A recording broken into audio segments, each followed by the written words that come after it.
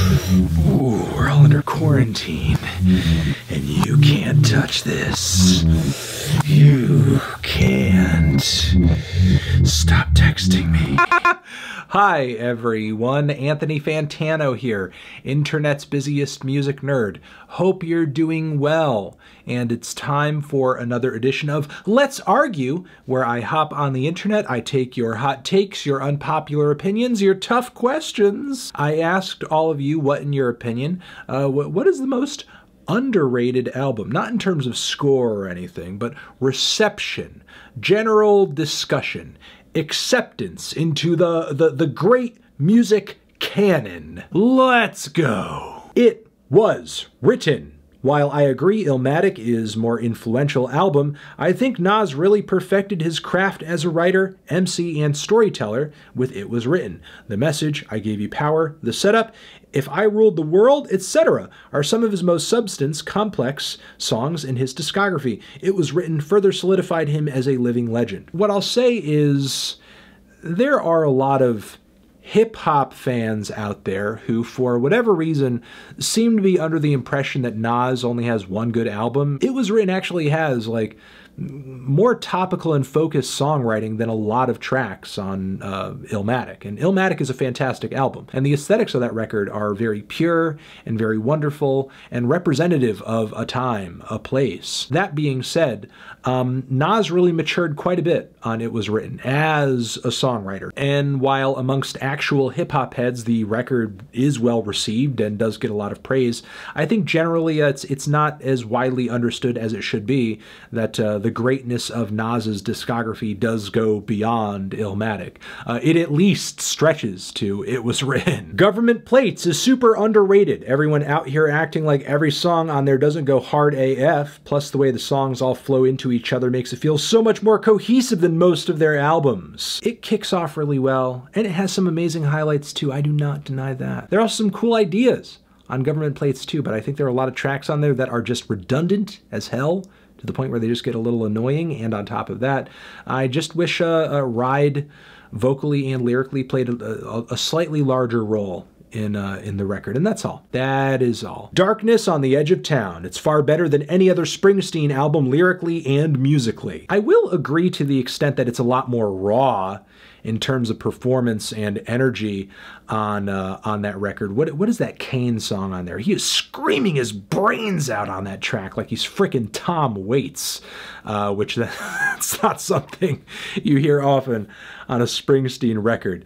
It's not nearly as pristine or as clean or as anthemic as like all the Born in USA shit. That being said, the album is very much accepted as being like one of his best.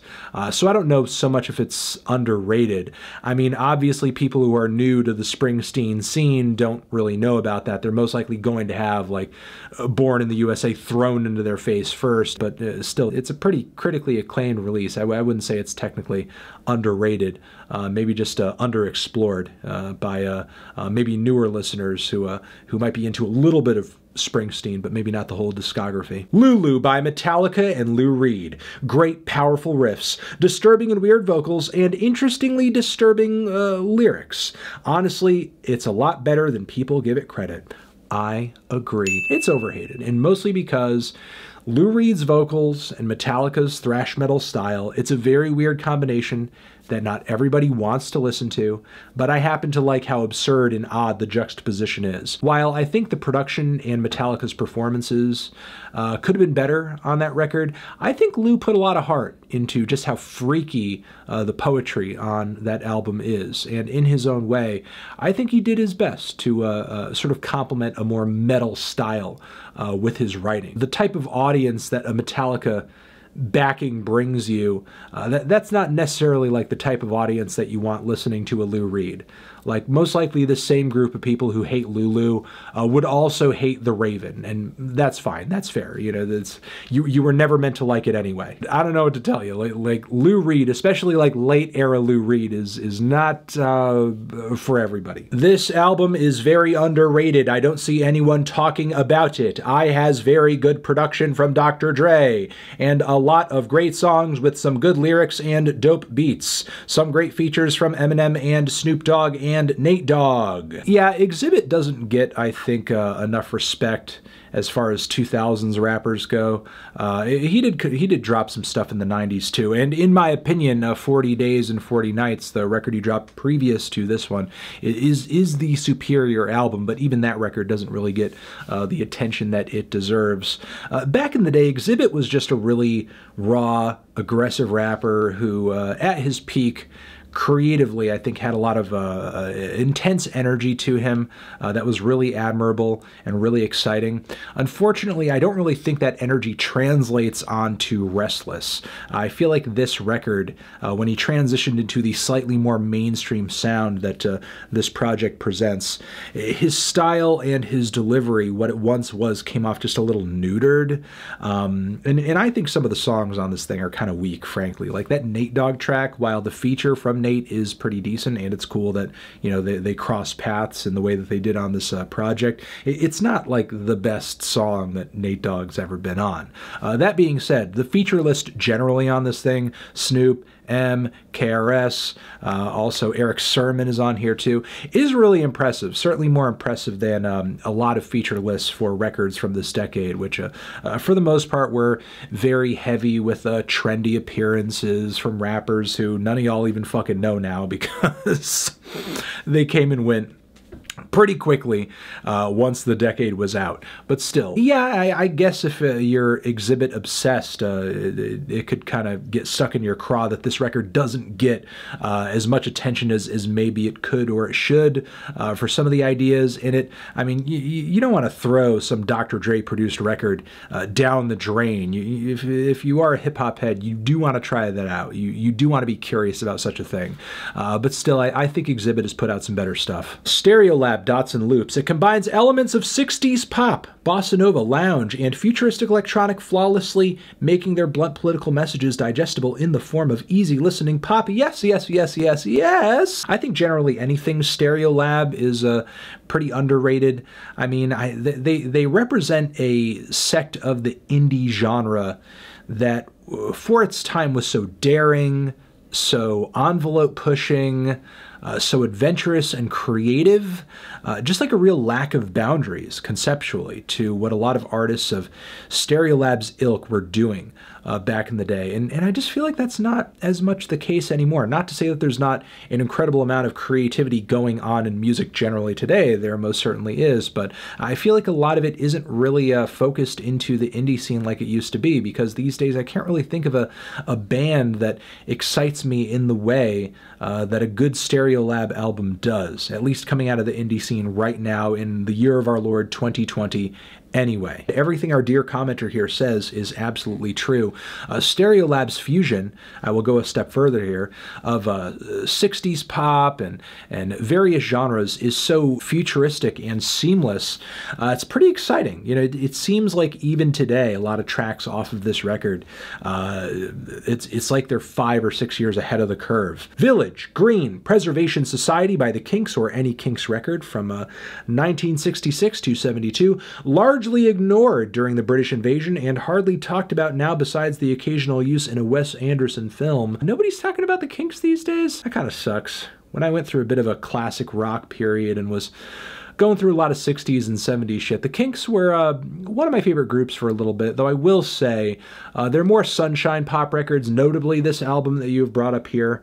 While it very much ticks a lot of the same boxes that you would want in that genre of music, they don't make for some of my favorite LPs in that style. I'm much more a Lola guy. I think the band's early 70s stuff was a lot more versatile and adventurous, not so much one note, one dimensional. I guess generally in terms of the tiers of the British invasion, the Kinks do sort of pop in on the lower end. They're not as respected or as paid attention to as like The Who or the Stones, but still, in my own mind, I would like to think they're there, they're there. Sing to God by Cardiacs. Mind-blowing songs that defy any genre labels. Cardiacs have always had an interesting but unique sound, but this album was beyond anything that had been done before.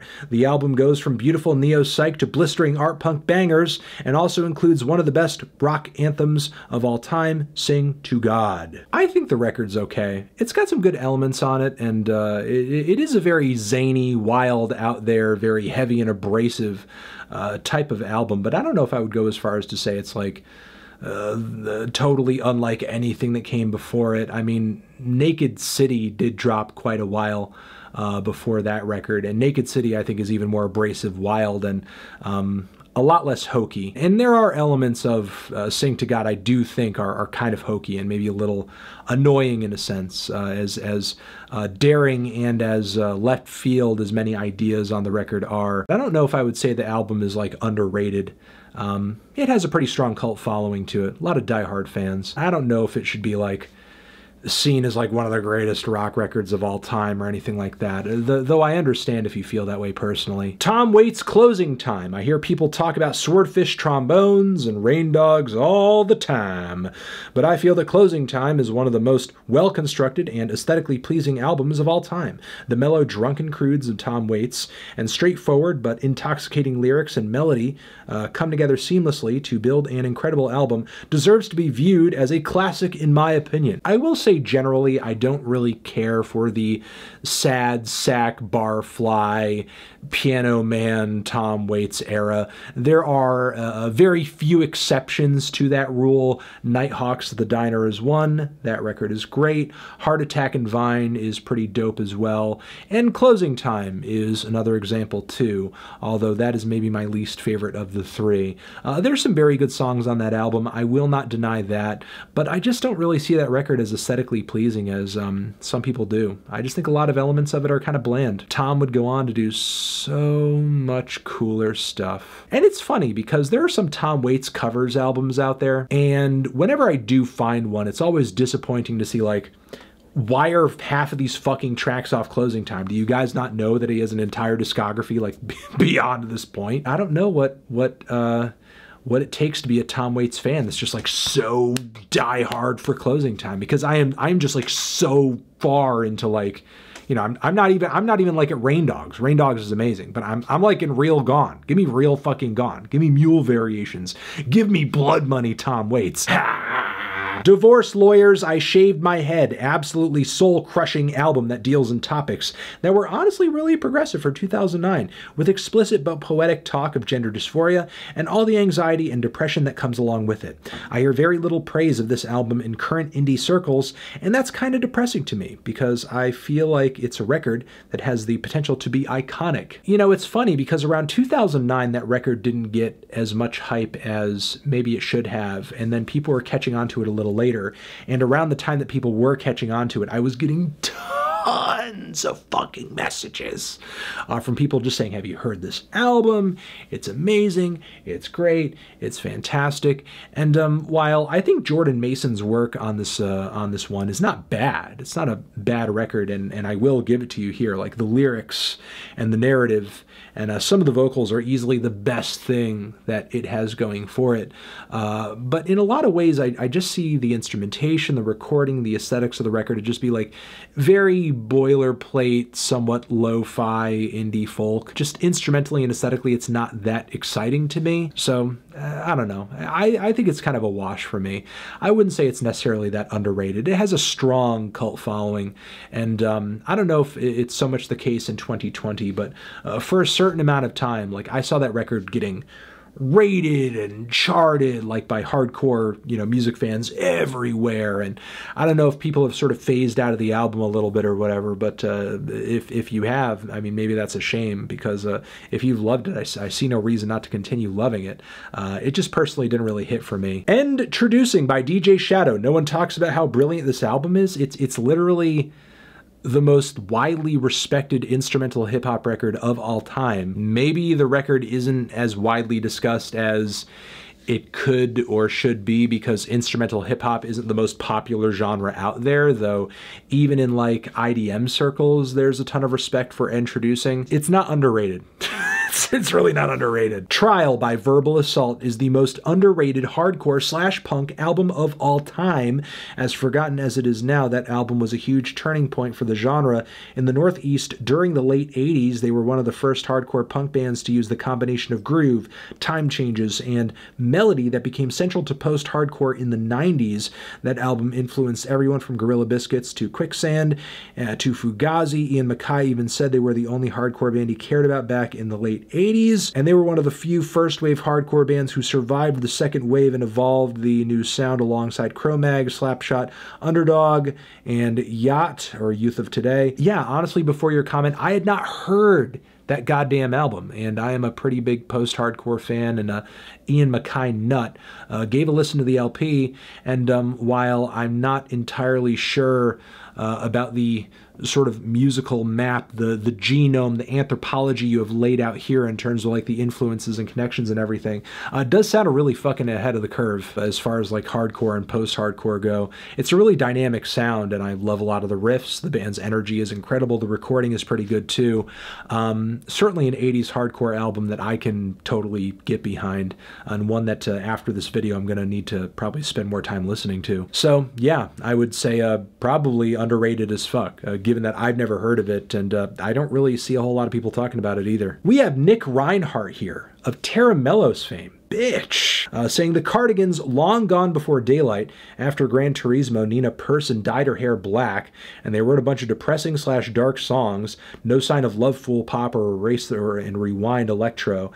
Just moody alt sadness released in Sweden in 2003. Yeah, I mean, listening to the LP, that's totally the case. It's actually very beautiful, and I will say the Cardigans are kind of interesting in that generally their discography is pretty underrated outside of their most relevant hits.